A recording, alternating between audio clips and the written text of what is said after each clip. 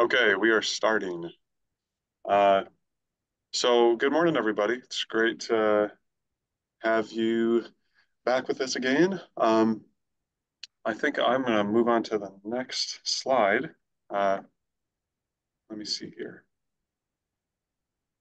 So my computer is lagging a little bit. Here we go. So, welcome to our second Garden Committee seminar or webinar. Uh, First, I just wanted to go over some of these session norms, and maybe we can all introduce ourselves, and then we'll go over the agenda for the day, and then we'll get right into it. So, as we're spending time together on Zoom this morning, just beware of your mute button. If you'd like to speak up and say something at any point, you're welcome to. Uh, you just unmute yourself if you have a question, but it's often a good idea there at the bottom of your screen as you scroll your cursor down there to just mute yourself, in case a train starts to go by in the background or something. We don't all have to hear it. uh, and then if you're comfortable doing so, you're very welcome to turn your camera on. It's always nice to see each other's faces. Just fosters more interaction, but no pressure to do so. Um, and then if you could right now uh, interact with the chat box, type in your name, where you're coming from, and what you're hoping to learn more about today. Maybe why you're joining in.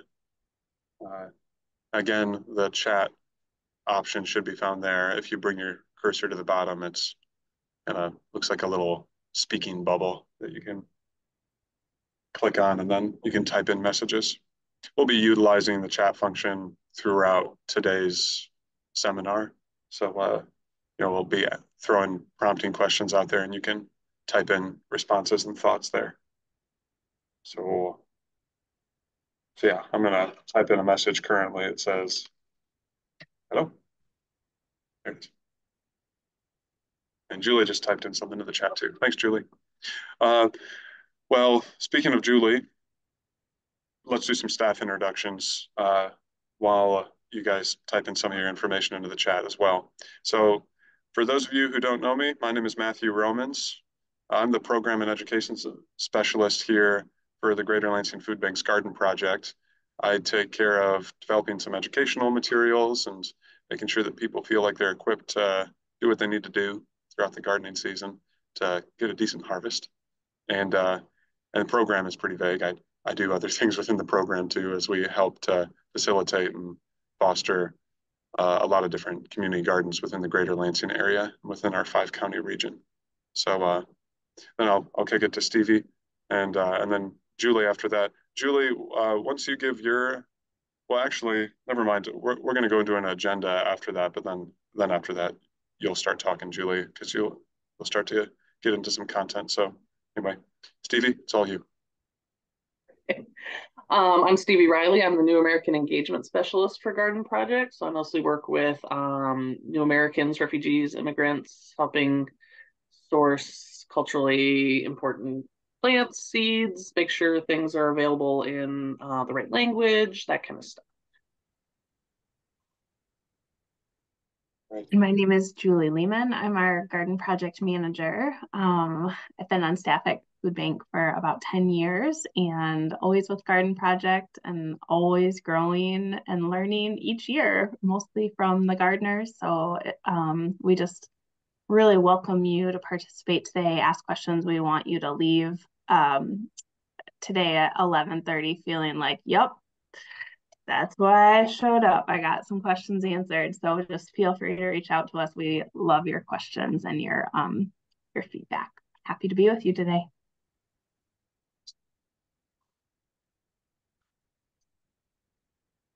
Okay,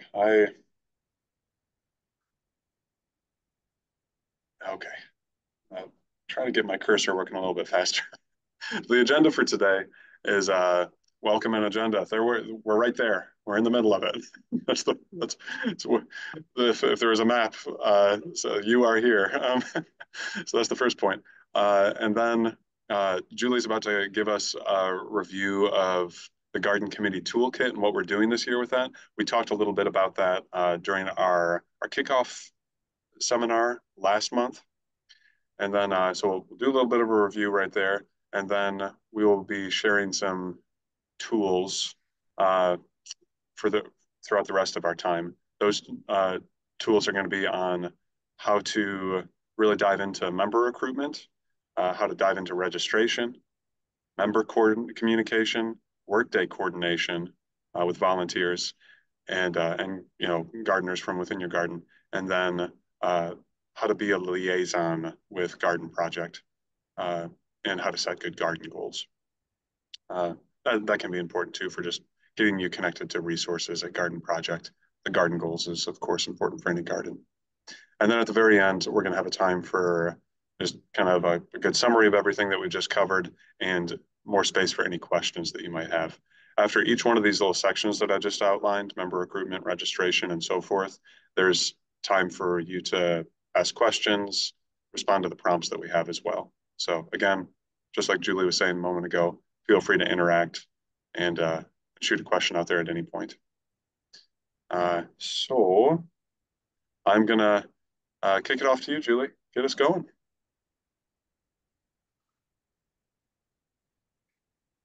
And then you can just let me know when you want me to move ahead to different slides. Yeah, perfect. Will do. Thank you, Matthew.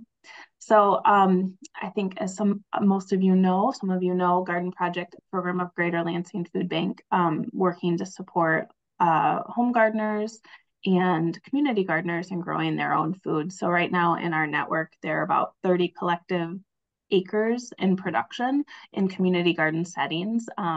Many of those are in the Greater Lansing area, but we do serve 7 counties, the Tri-County Greater Lansing area, and then north to Clare. And to Stevie's point, why we're so pleased to have Stevie's support here, over 40 languages spoken in the gardens. And we share that to, yes, language is interesting and that's part of our community, but you can think about all those cultures with all their own specific food traditions. And we get to see that reflected in the community gardens as well, and also in our greenhouse and what we're growing and being able to share out with the community. And then how that translates to the dinner table. Over 1 million pounds of produce estimated grown this last year. Small scale, intensive agriculture, sustainable agriculture is just highly productive. So when you feed that soil, it really comes out in those vegetables grown, and we were able to see that across the gardens. And then, yes, that's a snapshot of the Community Garden Network, but over 6,500 low-income home gardeners supported, and a lot of that looks like garden-to-go bags sent out to our pantries and agencies, and then support happening at our Garden Project Resource Center, which is just on the east side of Lansing, and will open up for the season in April. And so you're meeting 3 of the 6 of us today. You can go to the next, Matthew. You'll see in the picture there our resource coordinator, Mike, our propagation specialist, Janet, our administrator, Martha, and then behind Martha in the pink shirt is our intern. And we are next, just go ahead and, I need to come up with a snappy way to say it because I do have I'll go next. Yep.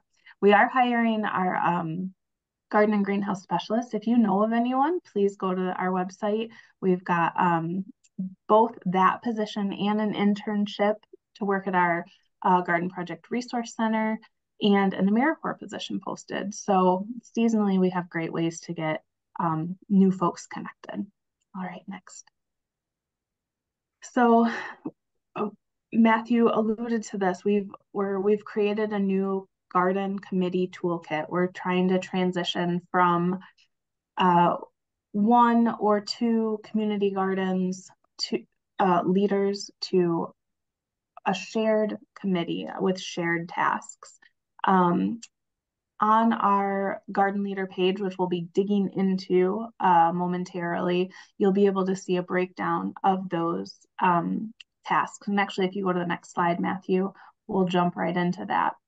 So hard to read, but the 15 tasks listed here are our attempt to kind of break down the leadership duties that could take place across the season across the garden. And so we're going to be digging into the 4 that are in red today.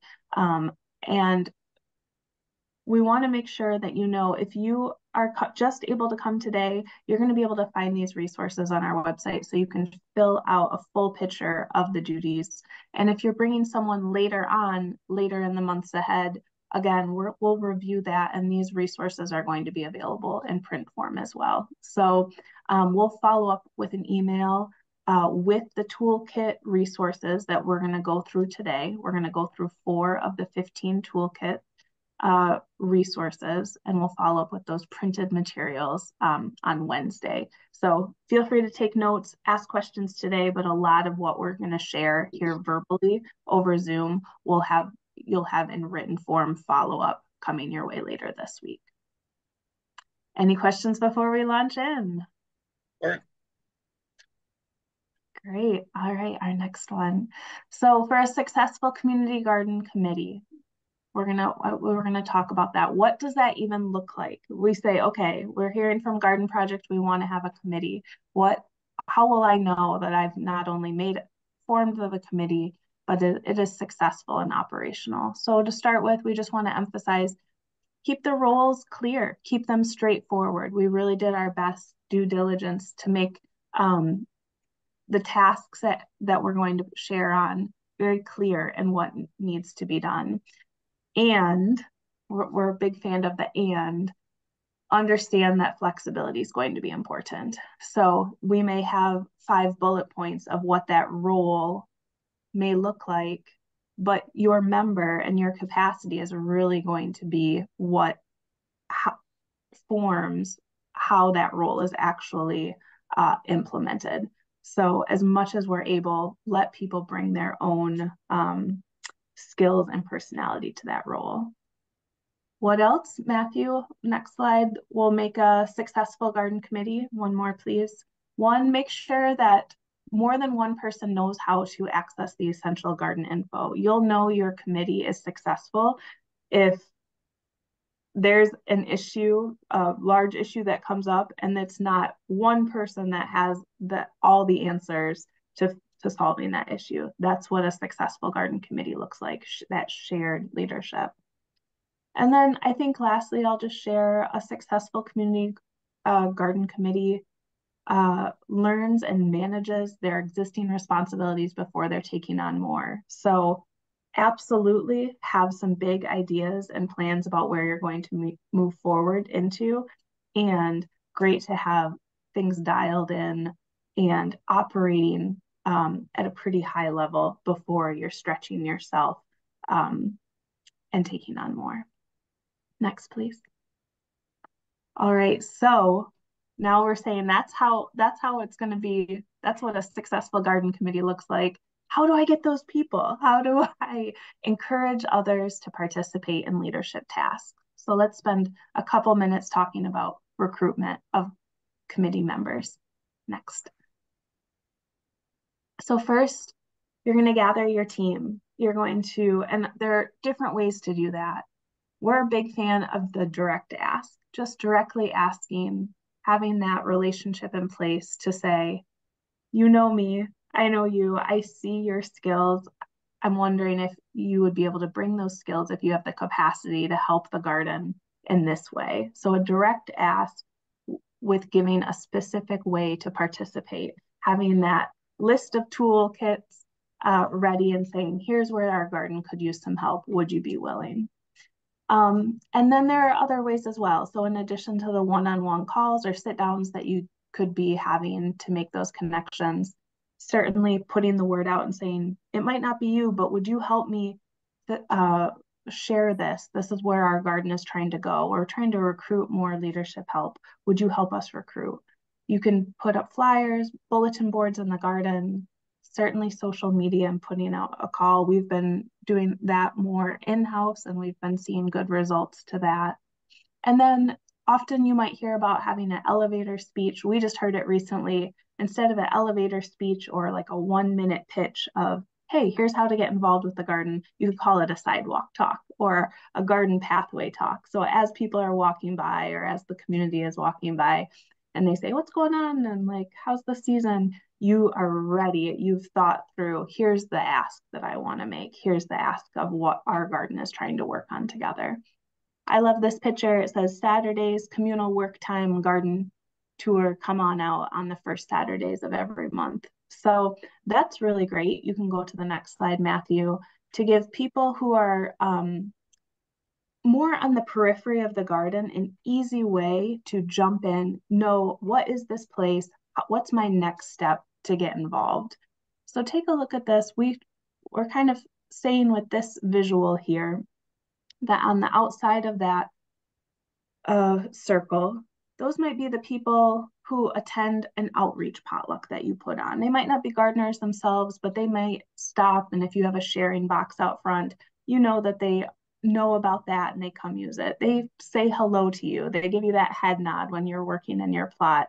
You know them as a neighbor, and you know that maybe they're active in the neighborhood and they're proud of the garden that you're a part of. So that's your outer periphery of who's going to be involved at your garden. And then going one in the gardeners themselves, maybe you have 25, maybe you have 7, maybe you have 90, but the community garden members who have a plot of their own. Not all of those gardeners are probably going to be a next layer down. There might be a handful who, you see them often dragging the hose. They're helping with shared tasks. They're straightening the shed. You notice that they're willing to kind of jump in if there's a gap in support. They might be the ones that give suggestions to you. They might be the ones that always are showing up and saying, how about we do this? Or why don't we have that? Pick up on that. They might be willing to put some of those ideas into action. Or they might be the ones that are pretty regularly coming to work days. And then there's the leadership committee themselves. So you can push the next one, Matthew. It's the folks that are really, oh, sorry, can you go back to just the yellow? It's the folks who are really, if you want to take a strategic approach in who you're going to gather for your team, we just recommend starting with that layer of people who you have some interaction with in the garden. You know them, maybe they've been there a couple of years, they've been to a couple work days. As far as starting to who you may gather as a team, we'd recommend starting with that group. And then, so that's when that direct ask really comes into play. Okay, thank you. All right, so healthy practices for forming a committee. So after you've gathered, you've recruited some leadership assistants and people have a bit of buy-in, you're ready to start getting you all to work. So I do want to say, continue to invite folks. You might feel good about, even if you had 1 or 2 more, you might say, that's great. I'm ready to roll for this season. I'd say keep it an open invitation so that people know there's a place for them to get involved with garden leadership. And we often say you do that through building relationships. We want to create a structure where folks have clear roles and can get things done. That is where that toolkit will really come in. Use that as your baseline structure for how people can plug in. And Zoom is great and texting is great and email is great, but we'd really encourage having a meeting, having a preseason meeting at the very least to sit down as a leadership committee. But really what's going to be more successful is having a regular time where you get together and can make decisions and plans in person. You really can't beat that. Setting shared goals is what we'll touch on later, and how to do that, where those come from and what that means. But amongst your leadership committee, having everyone on the same page about what the goals are for the season ahead. And we really can't emphasize enough that you want to do that in a welcoming, enjoyable, friendly environment. People are not showing up to be participating in a community garden or on a leadership capacity so that they can have another high stress, high stakes, tense meeting and group engagement in their life. The garden is, we all know how we feel when we're in the garden, getting a sense of peace, a sense of joy. Let that be the tone in your leadership meetings as well. And then as you are in a group, you'll notice that you'll start to have a rhythm. You'll start to know this is the set role. We can count on them to work on this timeline. This is the set calendar date when we want to have these tasks done.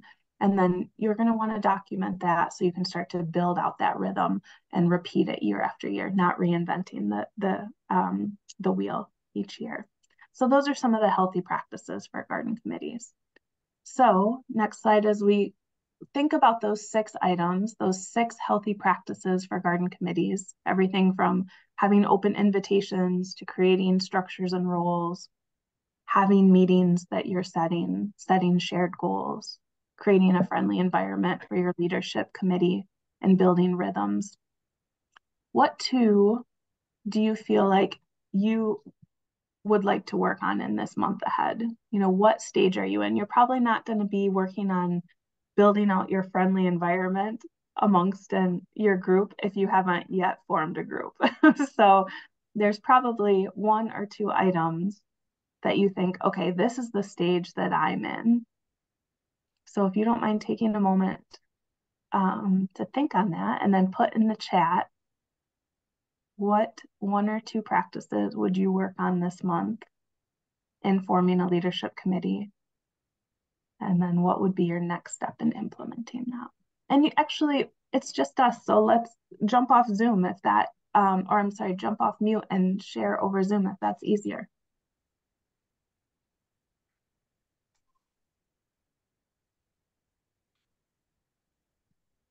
I can share. Wonderful. I think for me, now that registration is open, I usually send out a email to the gardeners from last year saying, hey, registration's open. And I could add, some of the info from this with an invite to, hey, who's interested. And I could follow up with a few people that I think might be interested and do the direct ask. So sorry, I'm outside walking. I don't know if my face looks funny, but no, it's coming through loud and clear, and that's a great idea. We appreciate you sharing. We're seeing from Emmanuel, next step that came to mind for him would be inviting folks and creating structures and roles. That's great. Thank you for sharing, Emmanuel. I just Juanita, you don't have to, but if you'd like to, you're welcome. Oh yeah, please share, Matthew.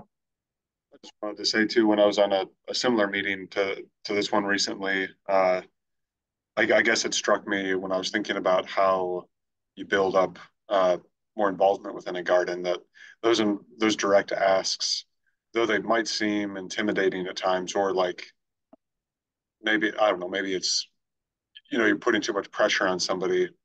When you think about the ways in which you started to participate in some kind of a community project, oftentimes it's because a friend invited you, somebody invited you. So I think that those are very powerful. Certainly, uh, it's not the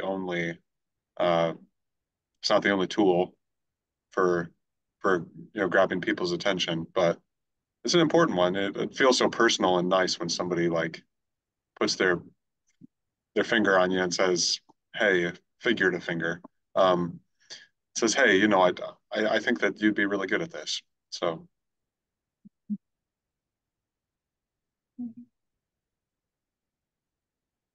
Well, thank you for giving that some of that consideration. I mean,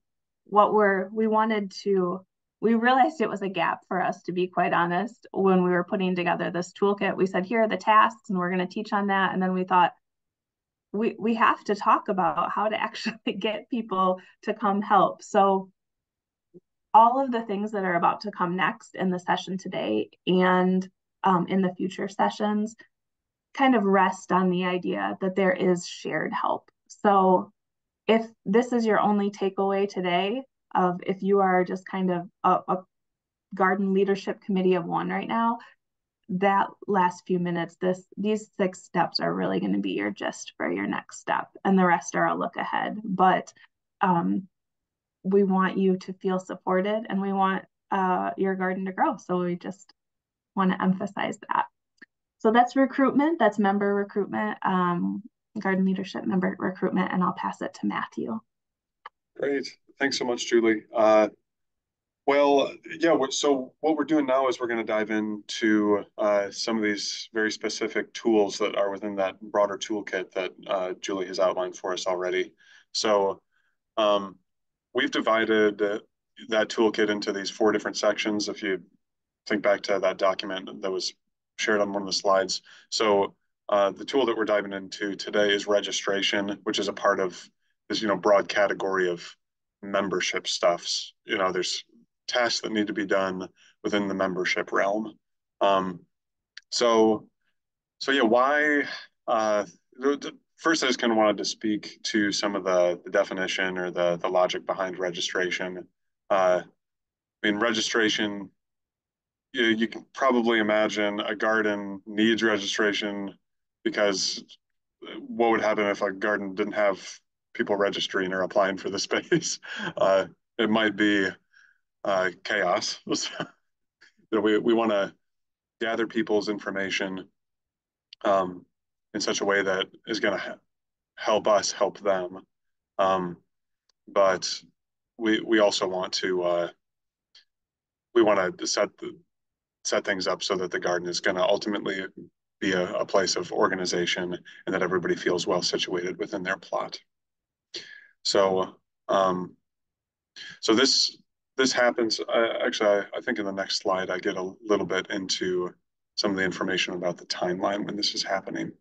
So, for all of the different uh, tools that we have within a garden, or all the different tasks that need to happen, they all happen at a different period of time within the the season.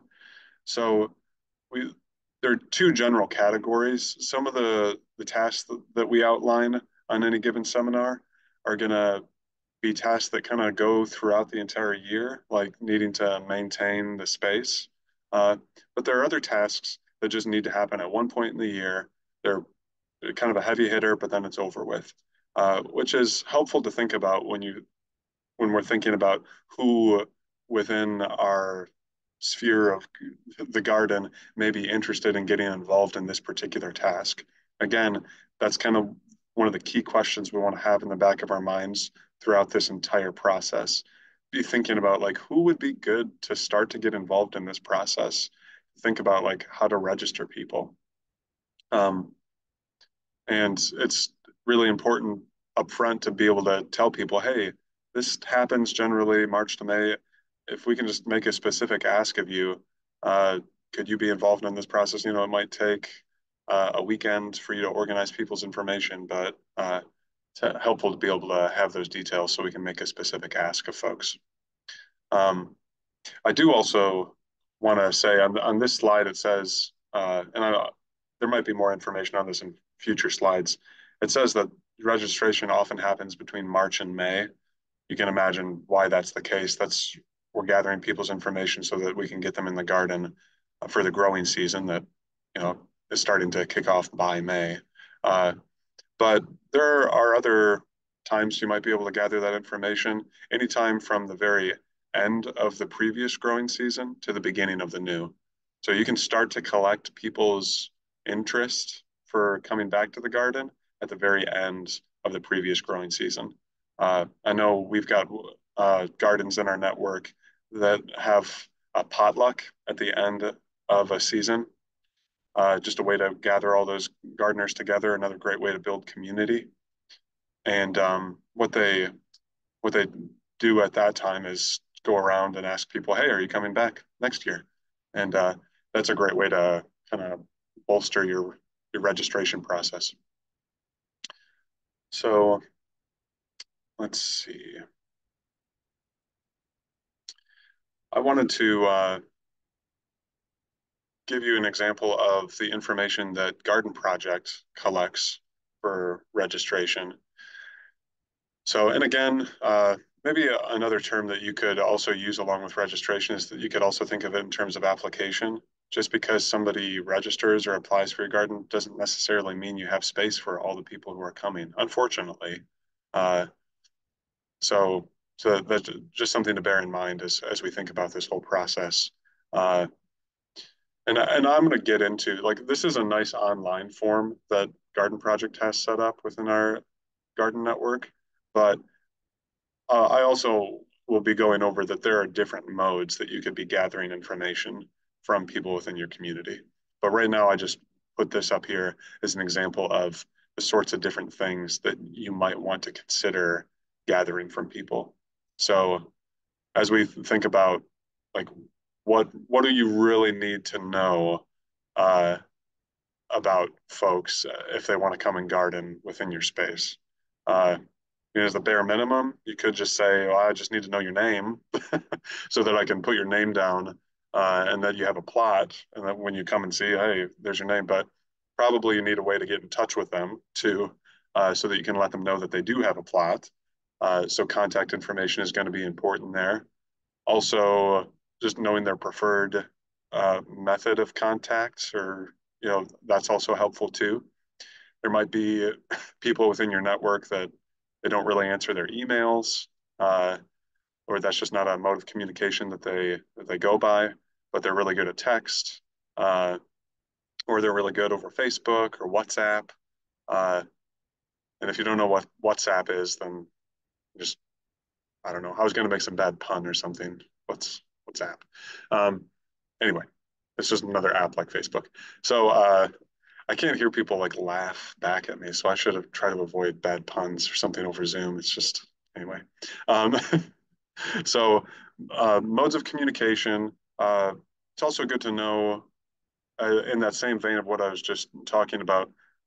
What's a person's primary language? You might be able to communicate over these channels uh, through phone or text, but if English isn't their first or primary language, then you're going to want to know that as well. So you can see if there are any accommodations you might need to give them.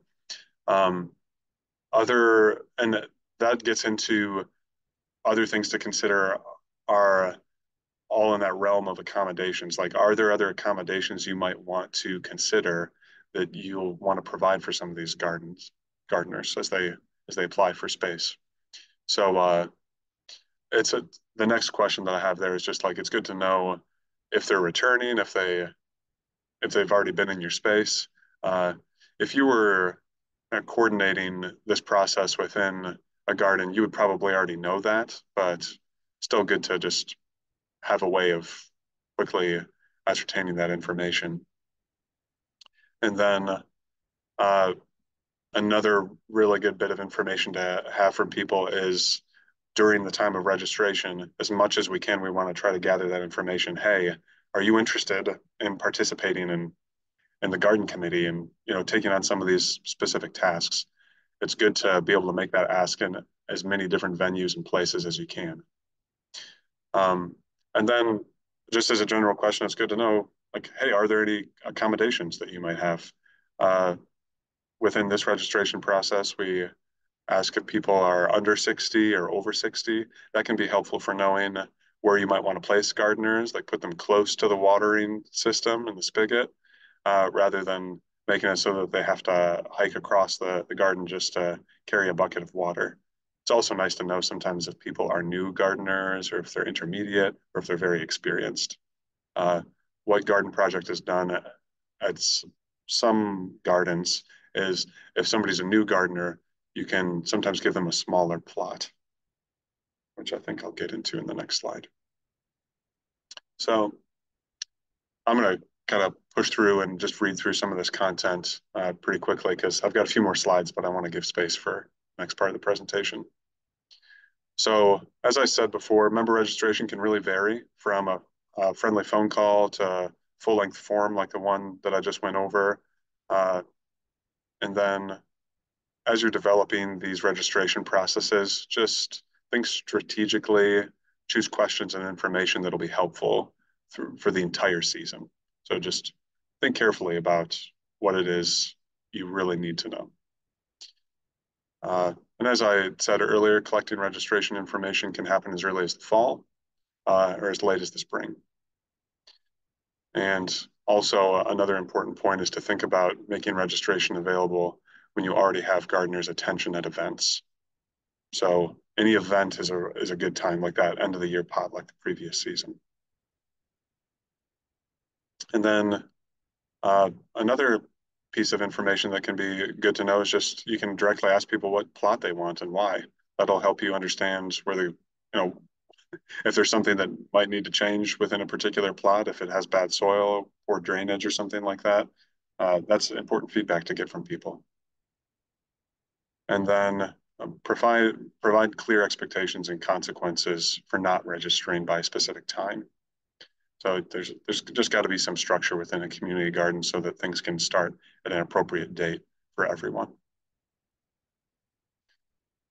And maintaining a wait list encourages early signups, which can be helpful during the preseason planning. So having that wait list is helpful for people who might not be able to get in immediately, but um, helpful for your tracking their information. And just a couple more slides on this subject, diversity and accessibility. Garden Project prioritizes diversity in food growing gardens. We just wanted to speak a little bit about some of the priorities that we have here at Garden Project. There's lots of different types of diversity, but we just want to make sure that there's ways that you can gather that within your registration process, so that you can try to create and foster that value within your garden. And then additionally, registration could include a question that asks about any accommodations that a gardener may need, which I've already covered a bit. But language translation is an important one here as we're thinking about uh, diversity. And just know that Garden Project is here to help support you in that.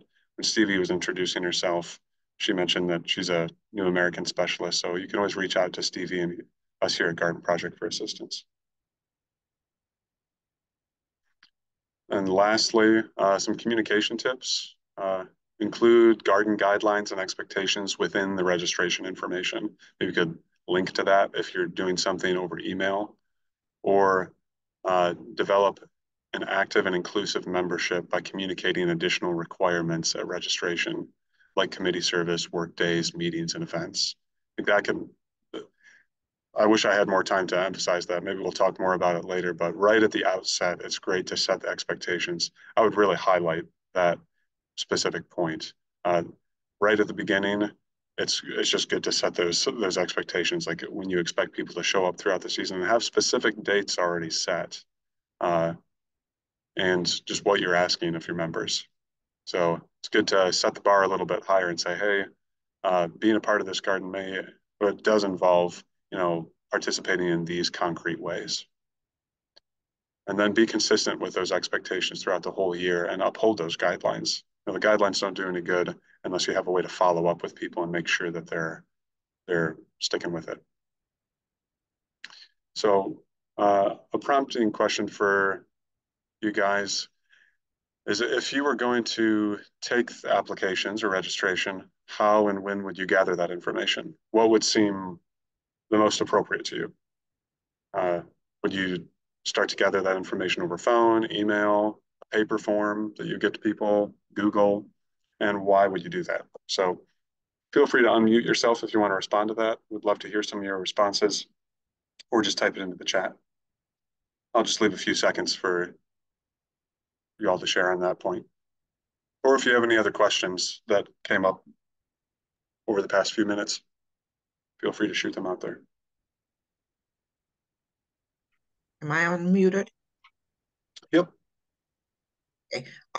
My preference, because of our church and our people in our church, is usually paper forms, because they're older and they usually don't use the emails, etc., or texting. But we do periodically send out emails to them. And thank you very much for the information on more things for us to put on our registration for the people. I appreciate that. Yeah, thanks, Benita.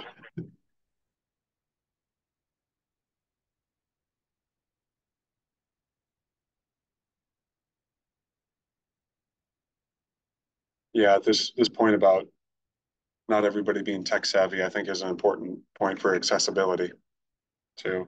having those modes of reaching out to people that isn't all just techie. It's good. Thanks, Emmanuel.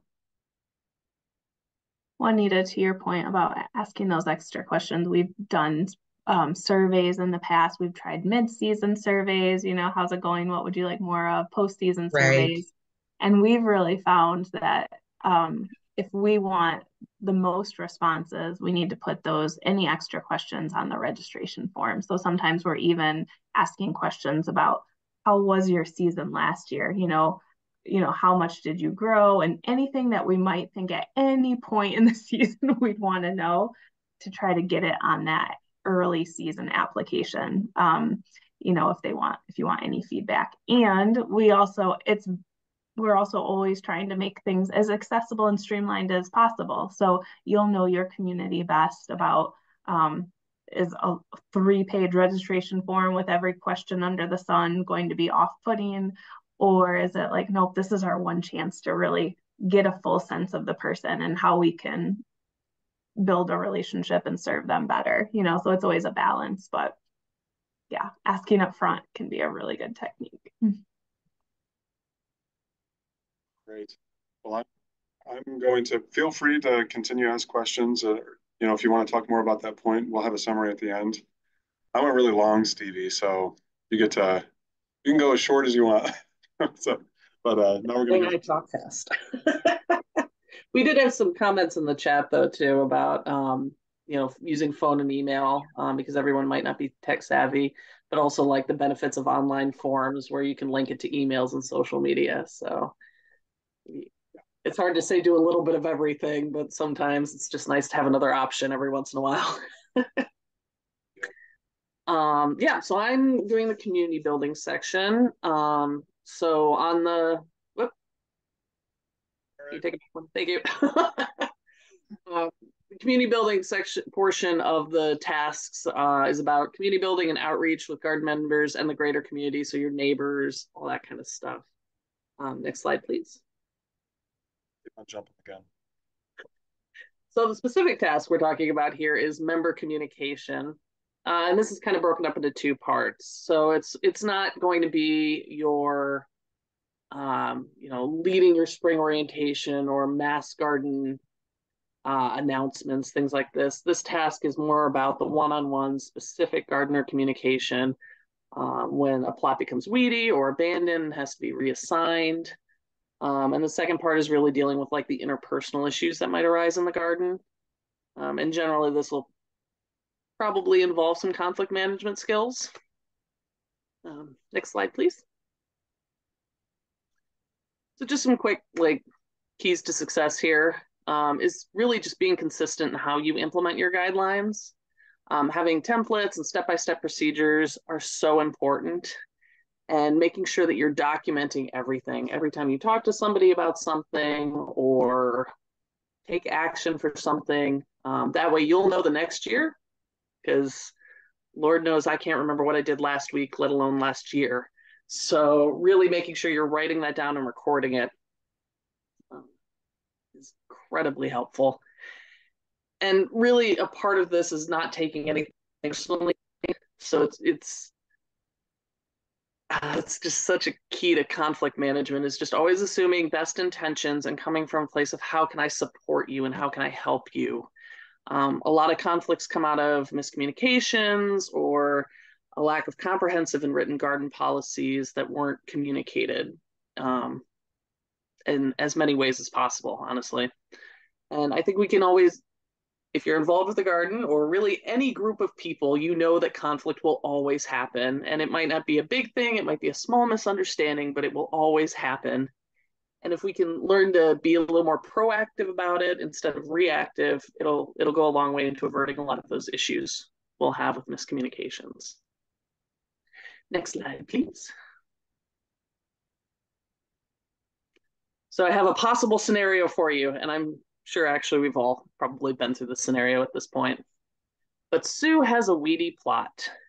You've asked her multiple times to weed. Other gardeners have offered to help. She always responds that she will take care of it soon, but it has been a month and the weeds are encroaching into the neighbor's space and are about to set seed.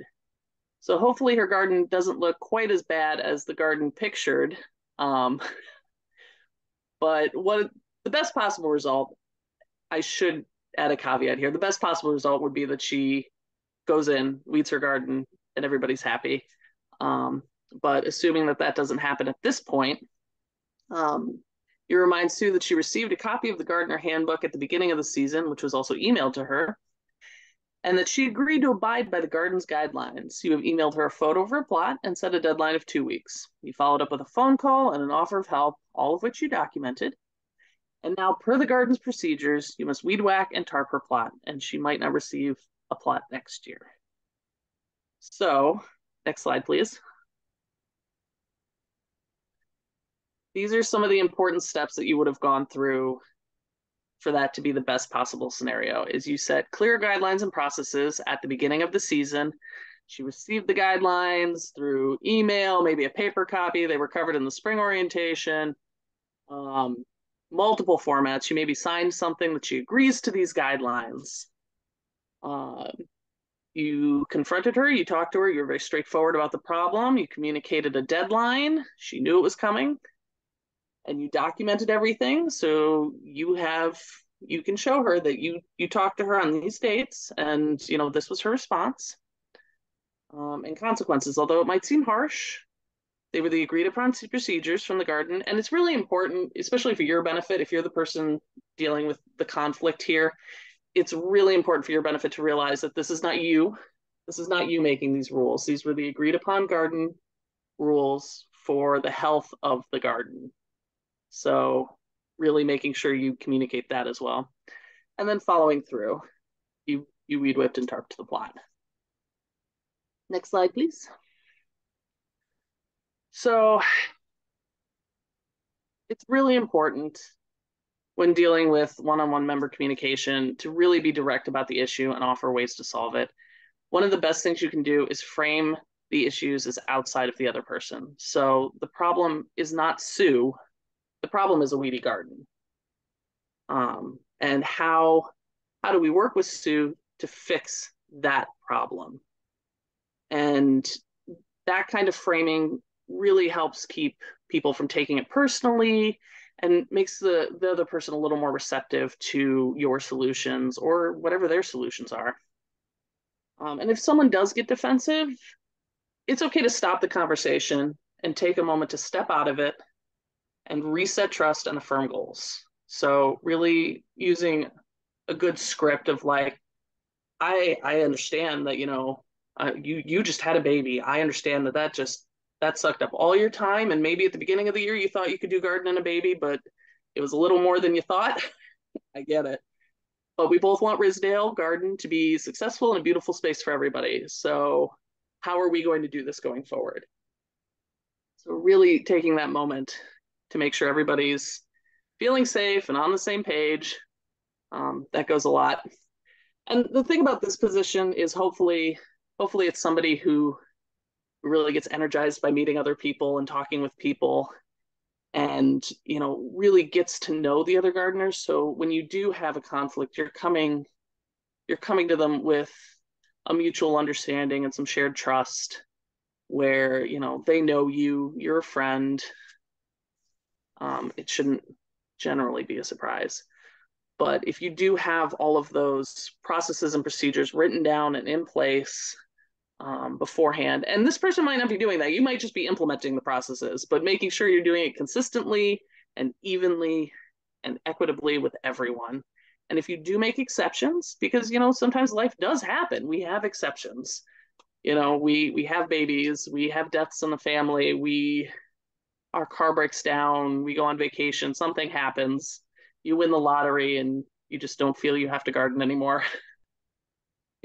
Whatever happens, like as long as you are helping implement those procedures equitably, and if you are making exceptions, making sure you're recording why and how you made that exception, that will be so important. Next slide, please. So I recommend this book. I do a lot of mediating between cultures in my position, and I highly recommend the Crucial Conversations book. Matthew's already got it. Matthew's reading it. Spreading the good word of the Crucial Conversations book. it provides a great framework for having more difficult conversations, and sometimes just good script for easy conversations. But when you really do have to have that more intense, deeper conversation with someone who you know might not quite be as receptive to what you have to say, I highly recommend this book. Um, and even if you just read the first chapter in it, it gives you a great overview of the whole rest of the thing. I also recommend this article, and you can probably just Google the title because I realized I hyperlinked it, but you can't click the hyperlink, so that's not incredibly helpful. I'll drop that in chat, actually. I'll drop a link to that article in chat. I'm sure we've all heard at one point the sandwich method, which is like a good thing, a bad thing, and then a good thing. Um, they've actually done more research, and it turns out that it's not the best way to give somebody negative feedback because your message kind of gets lost. Like what you're trying to do gets lost in between the good things. So this article does, thank you, Julie. This article offers alternatives, which I thought was incredibly helpful, of like being direct and giving you some ideas of how you can approach negative feedback or, behavior modification feedback in a way that people will still find receptive.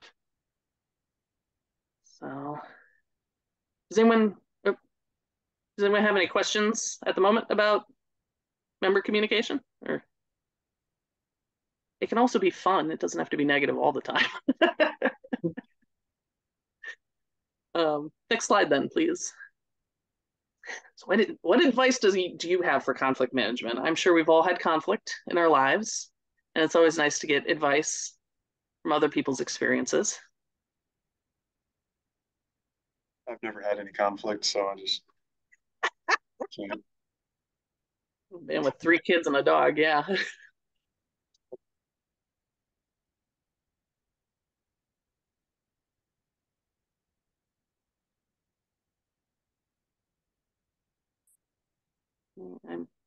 There are no sudden movements. There you go. That's a good one. Yep. Direct, honest, transparent. I like How will that. I choose? Hmm? And Julie says, how will I choose to respond when I feel annoyed, overwhelmed, and put in the same spot? Yeah, empathy is a huge thing.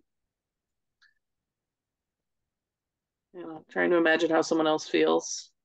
No sudden movements. Yeah, that one is really important too because it's easy to like jump to an action. Sometimes it's that fight or flight response of like we just want to do something sometimes, and sometimes people just need an extra moment, or we all need an extra moment to think about it.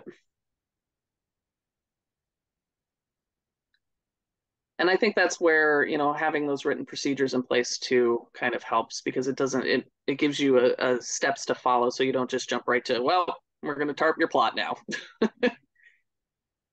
And I will say that example came from a real garden, and that is their procedures. They will weed whack and tarp your plot. And I think they've only actually done it once though in like the 5 years that they've had that garden leader. So all right. Well, great. Thank you guys. That was great advice. And if nobody has any other questions, I will hand it off.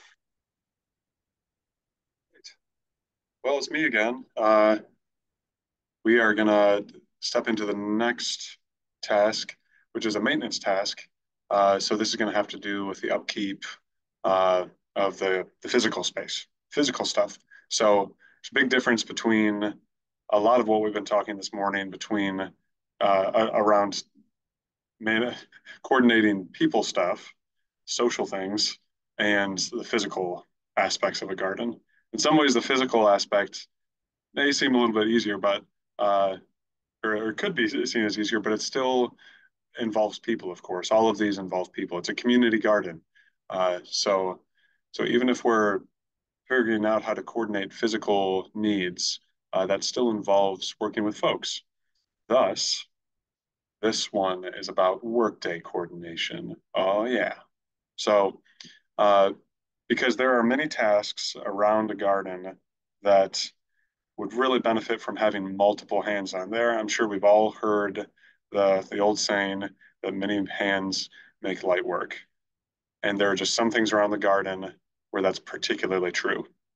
So there kind of needs to be somebody, though, to coordinate that whole process to get that actually happening, to get all those people within the space.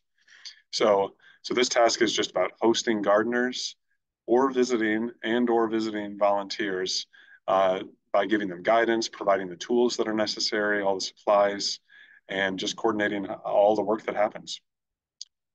So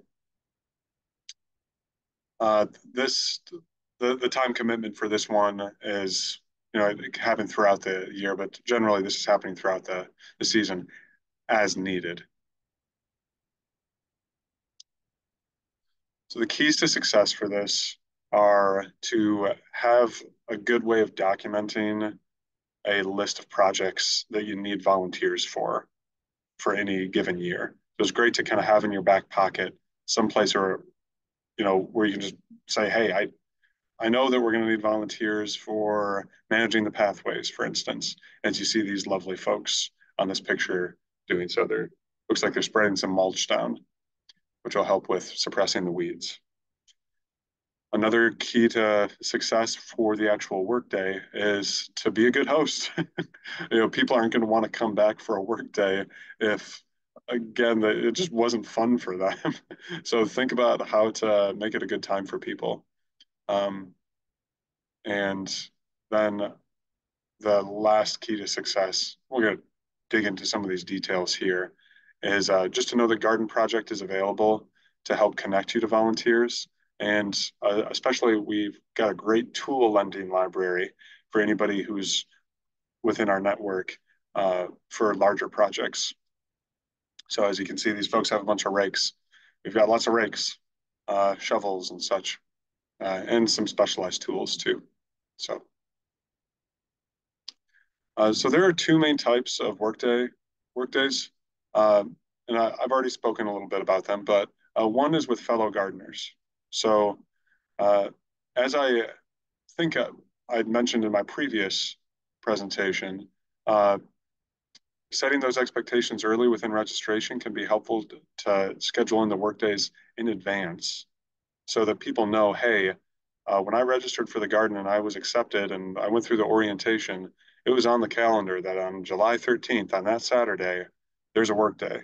And there's you can make them mandatory as well, which says, hey, we want people to show up to at least one of these work days throughout this year. So obviously, you're not going to schedule in work days, uh, every weekend within a community garden, but maybe 2 to 4 times a year might be acceptable throughout the growing season, and trying to situate them at key times when you know the tasks that you need multiple people there for are going to be rising up. So when things are getting really weedy, so on and so forth.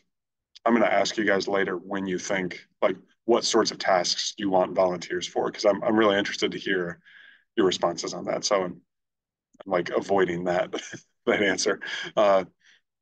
The other great thing that this does when you're working with when you're doing a workday for the garden or for and with the gardeners within the garden is that it really helps that foster that community aspect of the community garden.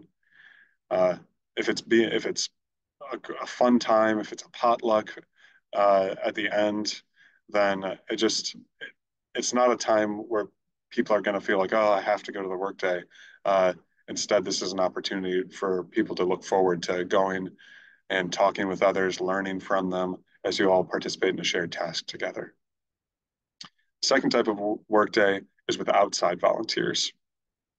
Now, this is, well, they both require a lot of coordination, but this can be a great opportunity to build connections between the gardeners within your space and the wider community. Uh, and if you need help connecting with volunteer groups, just know that we're here to help support you with that as well. If you go to Garden Project's website, you can be connected to the food bank's larger volunteer network, which is vast. We're a pretty significantly sized nonprofit, and we have a connection to lots of different volunteer groups from different corporations and businesses and partners throughout the mid-Michigan area. Or You can also consider posting volunteer opportunities online and building those connections directly yourself. So there's different websites you can go to, such as Volunteer Match, Idealist, Facebook, LinkedIn, uh, or just connecting more locally with businesses or trying to have a presence with those who are nearby your garden. So those are the two main types. Uh, Regardless of whether or not you're working with outside volunteers or inside volunteers, uh, you're, I wanted to kind of just do a quick overview of what is involved in hosting an actual volunteer day. Uh, this will be an appendix item that we have listed with this particular tool that we're going to share and make available to you all on our website. So I won't go through this in too much detail, but the first part is just that in order to have a successful workday, there's a good bit of prep that goes into it. So keep a running list of the physical tasks that require more than one person. Um, and collect all the supplies. You can see there's a long bullet list there of things you're going to want to have on hand, such as gloves. I like working with my bare hands and getting it into the dirt. I find that like 90% of people who come to work at a garden actually like to wear gloves. So whatever. uh, Trash bags are often needed for gathering waste material, or totes for recycling that, or putting it in the compost. It's good to have a volunteer sign in check-in sheet so that you can track who's arrived, um, and then other needs supplies too, depending on the season, like sunscreen, bug spray. Having a first aid kit is always a good idea. Always good to communicate with people beforehand as well. So the day of on a work day, uh, it's just good to follow to have something of an agenda to follow where you have a good introduction, you welcome people. If you're coming to a work day, you kind of want to be welcomed into the space rather than just like have a bunch of people like raise their head and say, oh hey, pick up a shovel and get to work. So good to have a good start time, orient people to the space, let them know where there's a restroom. Lord willing, there's a restroom. There should be close by. And again, that's a time where you can remind people to sign in. Then during the time, this is really critical. As the workday leader, your main task is hosting. Your main task is not doing the work. Uh, you're kind of the manager. You're like the little butterfly who's going around and checking in on people and making sure that people are doing good, they're feeling good, they've got what they need.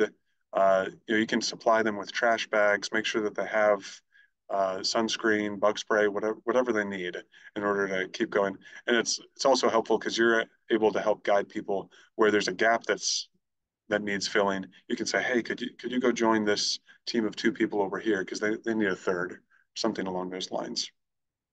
And then last part of the day when everybody's there is just making sure that you leave ample time for cleanup. So the workday, you always want to leave like a good 15 to 20 minutes before when people are expecting to leave. Say, hey, okay, now we need to get started with cleanup so that you're not left having to clean up for an hour afterwards and pick up all the bags. It's a lot easier to do that if everybody's still around. And then that makes for a nice handy closing at the end where you can gather everybody together, maybe take another picture, like an after picture where I didn't mention it was listed here, but you can take a before and after picture. That's always fun. Good to be able to take a picture, especially for those outside groups that might come in. You can share that picture with them afterwards. It's great. Then they can have that for their business and post it on their Facebook page or something like that. um, and then it's after the workday meeting, always great to follow up with people um, and send them a thank you card or an email. So as I alluded to already, I'd be really interested to hear your guys' thoughts on what work tasks do you think would most need volunteers within your community garden, and when would you need them? Again, feel free to just talk it out over Zoom or interact with the chat. When do you need lots of people, lots of hands?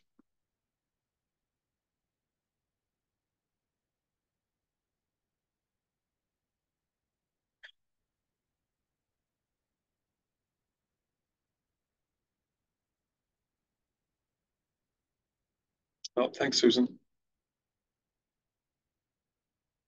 I think we need volunteers for all tasks, but I'm interested in gauging their interest to see what they would like to do. Oh, yeah.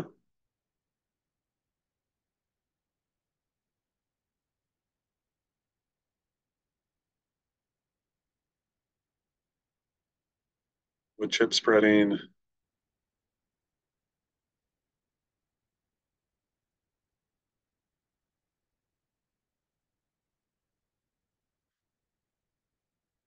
Garden trash pickup.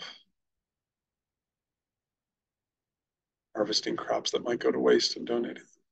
Ew.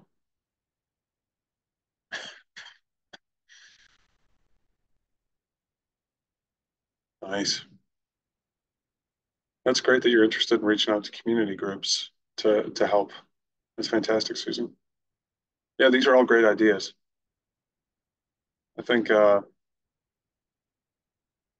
weeding is a common one too. Maintaining paths, perimeters around a garden fence. It's always needed. That kind of fits in with what Julie's comment was on spreading wood chips. Once you weed, you gotta cover up the space so that the weeds don't just come right back. Yeah, great. Thank you for engaging with the chat there, everybody. Uh, Again, if there's any questions that you want to shoot out there and follow up with later, that'll be great.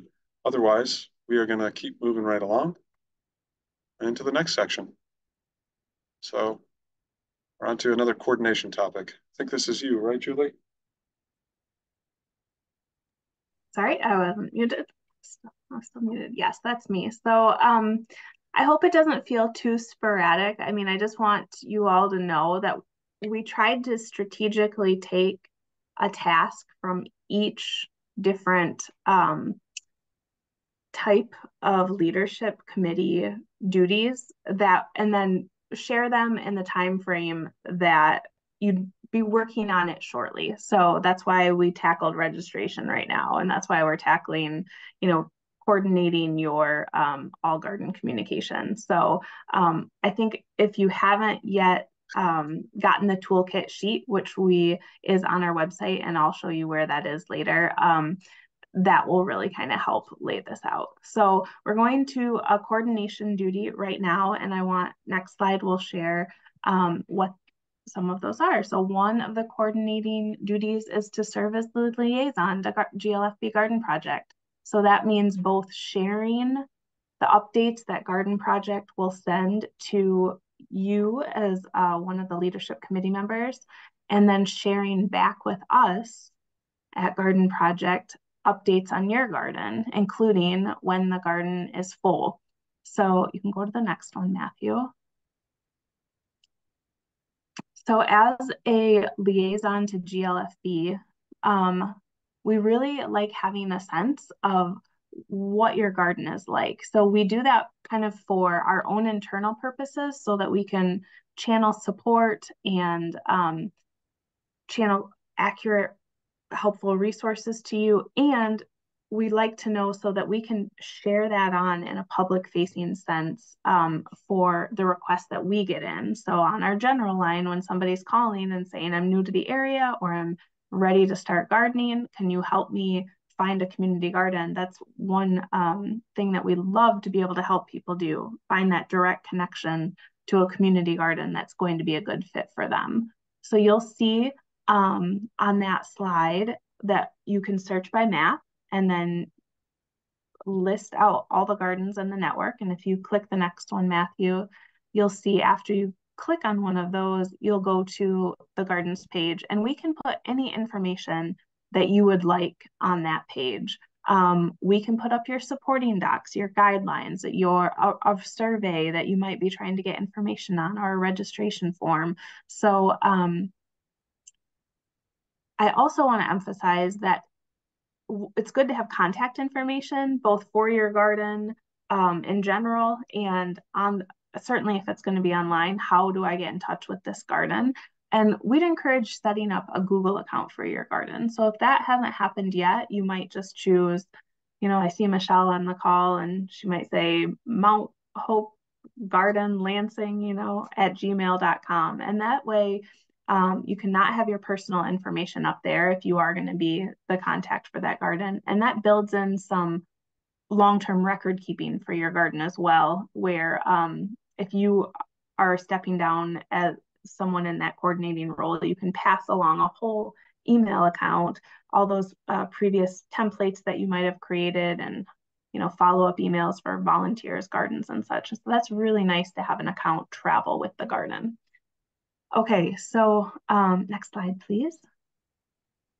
So when you, oops, my arrows got a little off, more to come on that slide.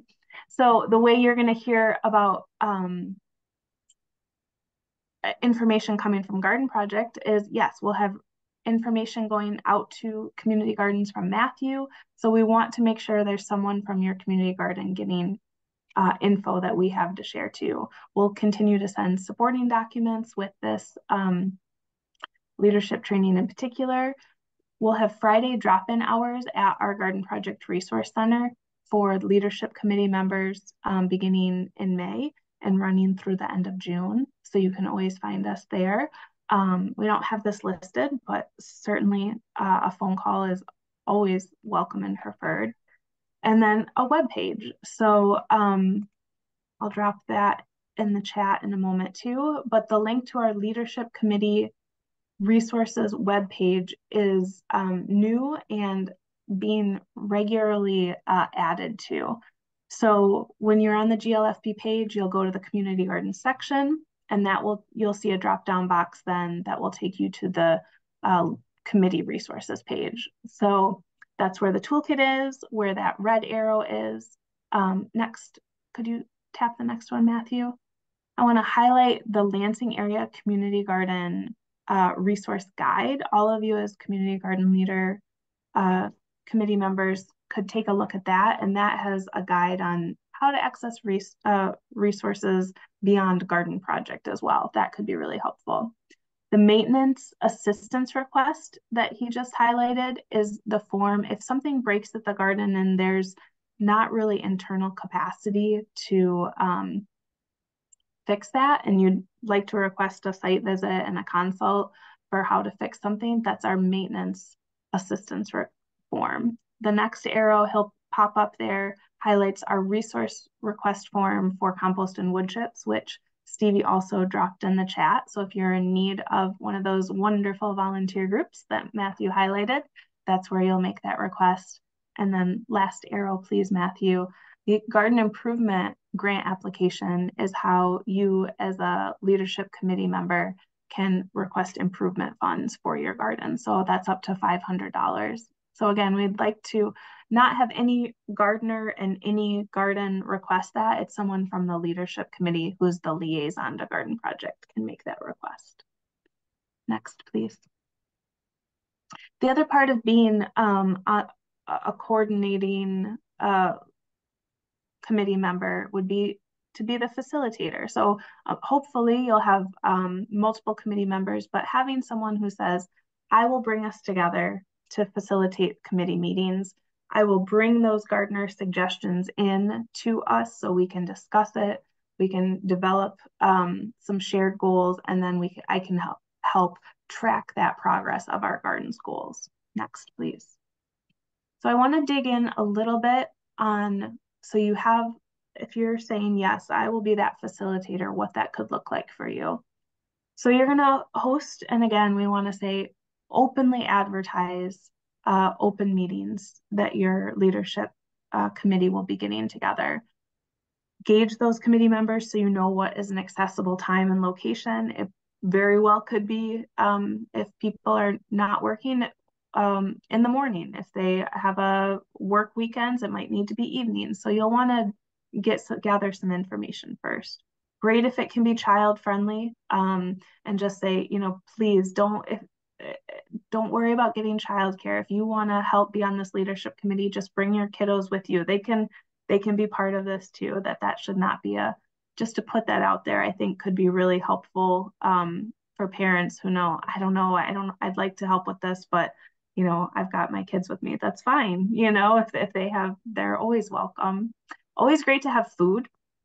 I just say, I'm so much more prone to be excited to go to a movie if I know somebody says like, oh, let's just bring some crackers and cheese. I'm like, great. Oh, crackers and cheese, I'll be there. And then if you are going to have those open regular meetings, making it a part to just explain the background, acronyms that you may have, just things that might you might glaze over a bit, and we're prone to do that too, of just always making sure that you're having a welcoming, open dialogue so that anyone at any point can jump in. And I emphasized this before, but having it be social, this is somebody's volunteer time. They're spending time because they want to help with the garden leadership. So set a sociable tone so that people can share how they're doing, and seeking and valuing input from all members. Next one, please, Matthew. So what that really looks like is a happy meeting that is facilitators are prepared and the participants are paired. The timing, not going too long, not going too short. You're meeting goals. If there is conflict, you're addressing it, and you're addressing it with care. And the conversations and the decisions that are made feel very clear. And maybe they weren't easy, but always great if they do. That's a happy meeting. What that doesn't look like, Matthew, is a "are we done yet" type meeting. So he'll click on that and we'll see that prompt of what that feels like.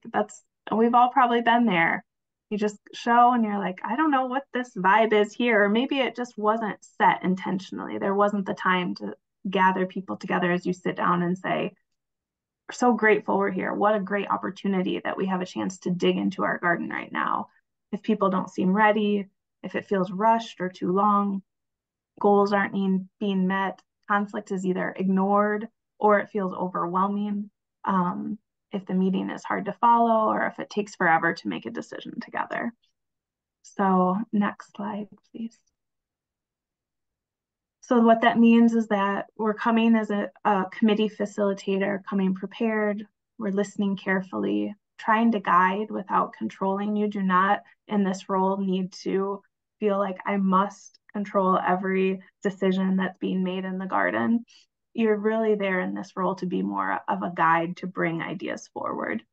And just understand that this is a role you take on, your energy is high impact. And what I mean by that is the energy you bring to that meeting will probably be reciprocated. If you're trudging in, just feeling frustrated about everything, it's okay to be frustrated, but also setting the tone of let's move forward together. Great to check in regularly during those meetings. And then what the ultimate goal is striving for that balance between good connection as you sit down as a leadership committee and getting things done. Just one without the other is not going to be productive. So I just think putting that out there from the very beginning, thank you, group, for getting together. Here's what we're aiming for. Let's do this together where we can connect in a friendly, supportive environment and get things done for the garden. Next slide. All right, this is the last little bit I'm going to share on goals. So a lot of times people, as they're setting goals for the garden, are thinking about, all right, what are we going to do? How are we going to do it? And I just want to make mention that starting with the why and always drilling back to, well, why are we so concerned about having the wood chips down or having the produce picked or whatever it might be? Always knowing why you're setting a goal, that is where we start. Next, please, Matthew. Especially helpful because one of the roles of the facilitator is to bring the gardener suggestions to the leadership committee. And that can be a really important question for the gardener to answer about, okay, I hear you that you want more of this or less of this, getting the why, and then that helps them align those suggestions with, is that in alignment with the mission and the purpose of this garden? Next, please. So setting shared goals, 2 questions to ask yourself as you're setting shared goals as a garden committee. What impact do we envision for the garden? These might be physical goals of like having increased yields or creating a gathering space in the season ahead. These might be social, educational, or involvement goals, like we want to just beautify the space, we want to create more food access. And then after you've identified the impact that you're envisioning for the garden, you can ask this next question, Matthew, of what will we do to work toward these goals? And it might be, as he'll share, these are the outcomes. This is what we're going to work on. We're going to work on soil improvement or installing a seeding, planting natives, or growing food to donate. And on our last slide here, Matthew, we want to introduce and make sure you're aware of SMART goal setting. So as you're developing those goals as a committee, one way that's going to move that into the action phase is making sure that your goals are SMART. So that is, the goal is written out as a specific goal, a measurable goal, achievable, realistic, and timely. So what that might look like for that gathering space is like, we will have this many benches and a play area built by this particular date by this group that we're hosting and that we've fundraised for through increased plot fees and a plant sale. So having your goals written out in that SMART way is actually then creating your action steps for moving forward. All right, so I'd like to leave you with this prompt. And that's a lot, you guys. We've done like 3-hour trainings before on some of the things I just breezed through. So I want to come back to that first question though, and I'd like you to either come off mute and share or share in the thoughts. As you're thinking back to the why, what impact do you envision for your garden in this season ahead?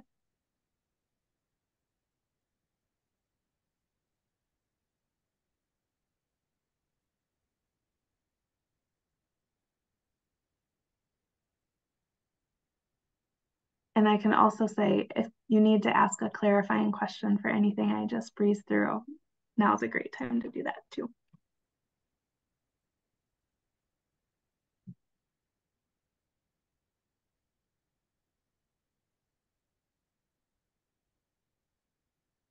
More participation and cooperation, cohesion, sharing of knowledge. Thank you.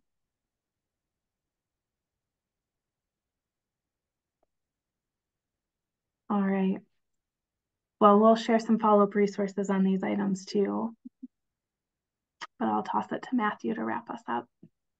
Great.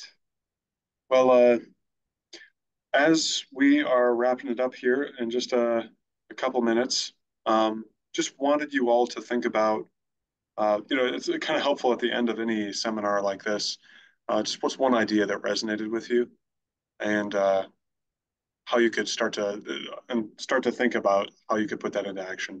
Julie just shared that SMART goals slide. Hopefully, some of you are familiar with SMART, setting SMART goals, specific, measurable, realistic, timely, all of that stuff. So think about what's one thing that resonated with you and how you might be able to put that into action in the coming season.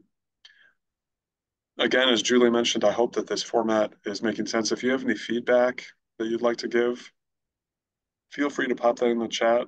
The reason that we're going over this format here within the seminars. Here's a schedule of all the seminars that we're going to be giving this year. You can kind of see, if you look at some of the rows, we had our kickoff seminar already. That's the one that is at the top left. We're right now in the preseason seminar, in the virtual one. And we're just trying to cover a seasonally appropriate task that needs to happen for that point in the year. So that's why we're talking about registration, because registration is pertinent to this time. And it's also good to just be thinking about member communication, workday coordination, being a liaison, setting garden goals ahead of the season rather than in June. So great. Thanks for interacting with the chat there, Emmanuel and Susan. Recruitment strategies. Awesome. Yeah, that's good about creating a Google account. Thanks for that tip, Julie. Yeah. Thanks for sharing all the links, Stevie. We appreciate that. Yeah, and having a calendar ahead of time too. It's an important tool. So, uh, fantastic. Well, the other reason that I had that seminar schedule up here too is just you are, of course, very welcome and invited to come join us next time. Uh, and that's going to be on Saturday, April 6th. In the meantime, if you need anything from us, if you would like further information, please feel free to reach out to Julie or myself. Our contact information is right there.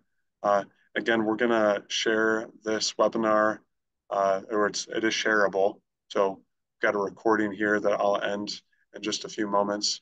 But just know that you can always listen back to this, and you have access to these slides if there's any information here that you want to refer back to.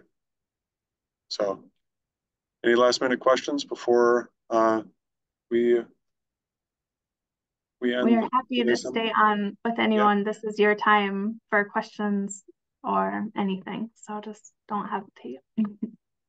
absolutely. Yeah, we're not in a rush to go. I just want to be cognizant. It's 11:30 now. For anybody who is hoping to say, "Hey, this was a 90-minute seminar," but yeah, we're happy to continue to stay on if anybody has any questions. Thank you all. Thanks everybody. Thanks for interacting with the chat.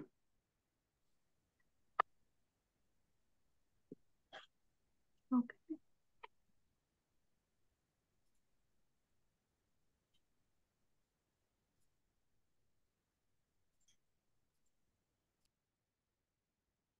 All right.